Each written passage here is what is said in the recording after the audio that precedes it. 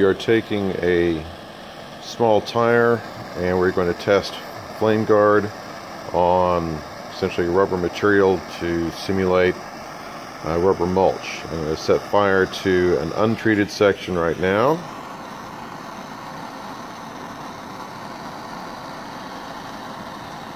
See quite a bit of flame.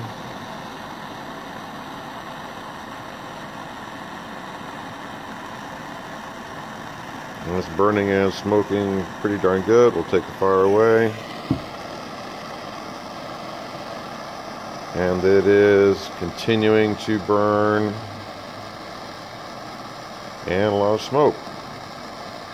So that would probably most likely just continue to burn. We'll go ahead and blow that one out.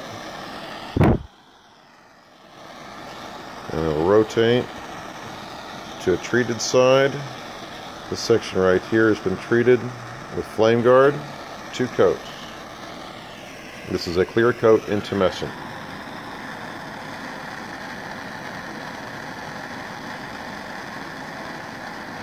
And you can see that it is bubbling up. It is forming a layer of char material, and that is not igniting. And essentially the char material just keeps getting bigger and bigger. And that will self-extinguish here, just like that. Now I'll zoom in a little bit so you can see just how much it did char. You can see how it kind of raised up like that. That charred material reacts with the heat, with the flame, and it expands and swells to protect the substrate. So looks like that did a great job.